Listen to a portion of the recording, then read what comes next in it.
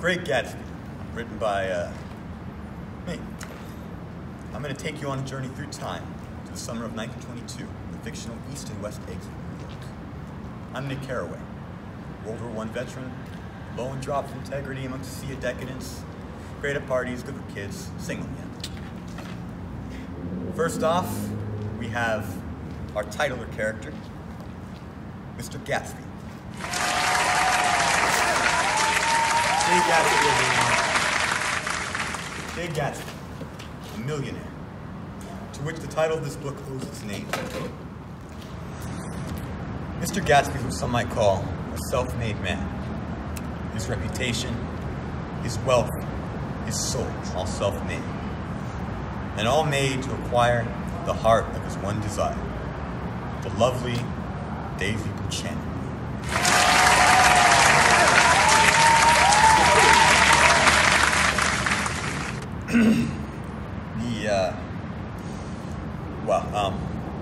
Daisy Buchanan, everyone. She is what you might call a golden girl.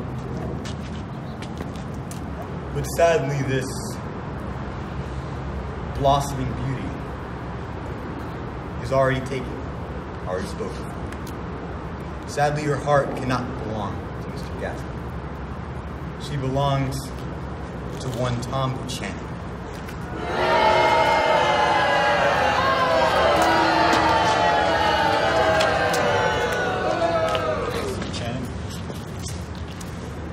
Mr. Buchanan, a mountain of a man, and professional narcissist.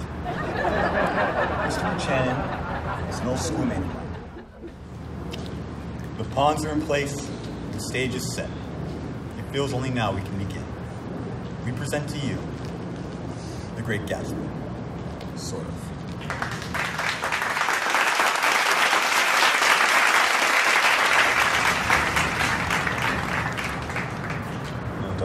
Hey Nick, I heard you wanted to talk about Gatsby. Can you tell me about Gatsby? Oh no. I mean, he represented everything for which I have unaffected scorn, you know? But there's something gorgeous about it. Can you explain that to me? I don't know. Just, it was like one of those intricate machines that measure earthquakes 1,000 miles away. I understand. That is a really sad thing. You know what you should do? To get out your feelings, you should write a book about it. Book? You know, a book is a great way to let out your feelings. That's why you should write one. Book? Mm-hmm. A book. I did. Can I see it? This is me. Wow.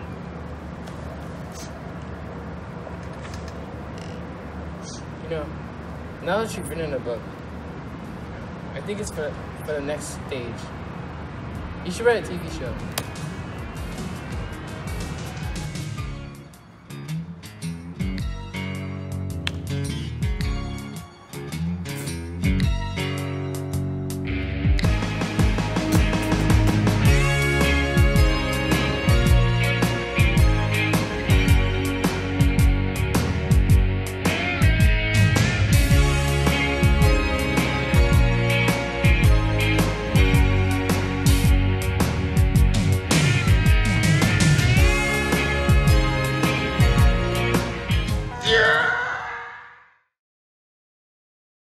In my younger and more vulnerable years, my father gave me some advice that I've been turning over my mind ever since.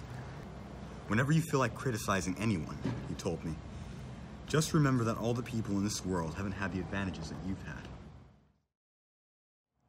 The Great Gatsby is told through Nick, or actually Nick's perception of Gatsby.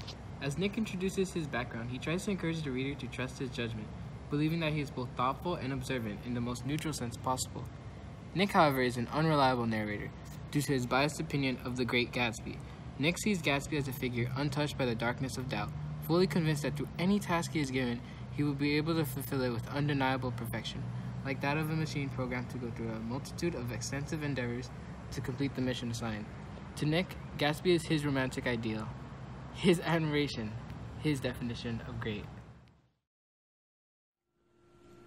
The silhouette of a moving cat wavered across the moonlight, and turning my head to watch it, I saw that I was not alone. 50 feet away, a figure had emerged from the shadow of my neighbor's mansion and was standing with his hands in his pockets, regarding the silver pepper of the stars. Something in his leisurely movements and the secure position of his feet upon the lawn suggested that it was Mr. Gatsby himself, come out to determine what share was his of our local heavens. I decided to call to him. Miss Baker had mentioned him at dinner, and that would do for an introduction. But I didn't call to him, for he gave a sudden intimation that he was content to be alone. He stretched out his arms towards the dark water in a curious way, and far as I was from him, I could have sworn he was trembling. Involuntarily, I glanced seaward and distinguished nothing except a single green light, minute and far away. That might have been the end of the dock. When I looked once more for Gatsby, he had vanished, and I was alone in the unquiet darkness. The color green is commonly associated with the idea of wealth. As paper money is imbued with the color green, this sense of wealth is what Gatsby believes will eventually enable him to be with his destined one. The purpose of the green light also reassembles a future that is forever elusive. It symbolizes Gatsby's one goal in life, to be with Daisy. He desperately desires to revert time 5 years ago, the time where he and Daisy shared each other's warmth. To Gatsby, this light is a sign that proved to him that they existed in the same reality. His reality is that one day the green light wouldn't be across the docks, but in the palm of his hands. But above the gray land and the spasms of bleak dust which drift endlessly over it, you perceive, after a moment, the eyes of Dr. T.J. Eckelberg. The eyes of Dr. T.J. Eckelberg are blue and gigantic. Their irises are 1 yard high.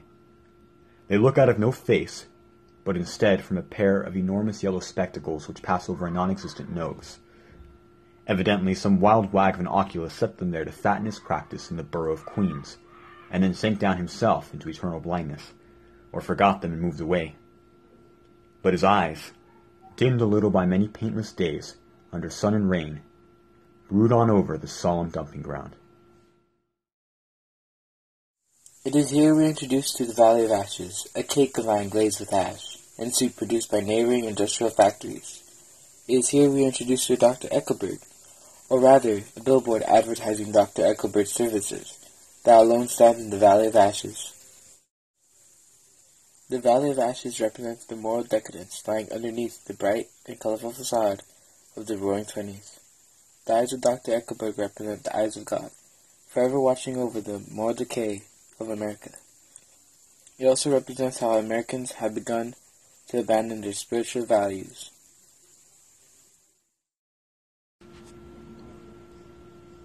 Gatsby, his hands still in his pockets, was reclined against the mantelpiece in a strained counterfeit of perfect ease, even of boredom. His head leaned back so far that it rested against the face of a defunct mantelpiece clock, and far from this position his distraught eyes stared down at Daisy, who was sitting, frightened but graceful, on the edge of a stiff chair. Luckily the clock took this moment to tilt dangerously at the pressure of his head, whereupon he turned and caught it with trembling fingers, and set it back in place. Then he sat down, rigidly, his elbow on the arm of the sofa, and his chin in his hand. The clock represents the regression of time and Gatsby's inability to stop time from marching on, as the clock was already broken, meaning that Gatsby had lost his time to be with Daisy a long time ago. Hey! You wanna buy some jewelry? I don't know. Come on! Alright then. You won't be disappointed, man. You won't be disappointed. I guarantee it. What do you have? I got everything. I got gold, I got silver, I got platinum. You got it, girl. It's right here. Yeah? How much? It's about $500 each. Are you crazy? Come on, don't look at me like that, man. A guy's gotta make a living, you know? A guy's gotta make some dough. Alright then, I'll take the platinum. So, which one do you want?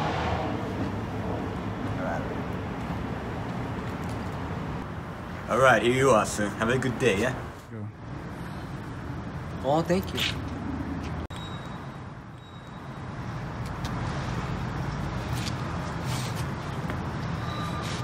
What's the matter, Nick? Do you object shaking hands with me? You know what I think about you, Tom. You're really crazy, Nick. Real crazy. What's the matter with you? What'd you say to Wilson, Nick, huh? I told him the truth. He came to the door while we were getting ready to leave, and when I sent down the word that we were, and he tried to force his way up the stairs. He was crazy enough to kill me if I hadn't told him who owned the car. His hands was on the revolver every minute he was in that house. What if I did tell him that fellow had it coming? He threw dust into your eyes just like he did to Daisy's. But he was a tough one. He ran with Myrtle like he run over a dog and never even stopped his car. You stupid piece of...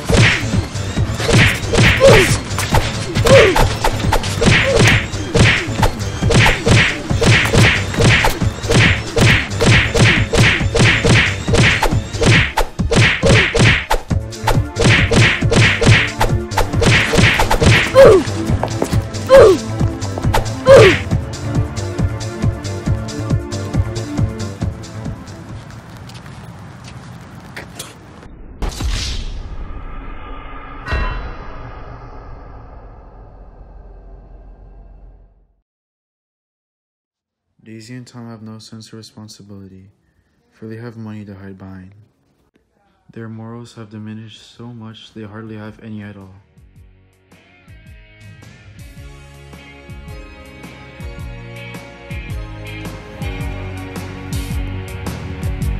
Yeah!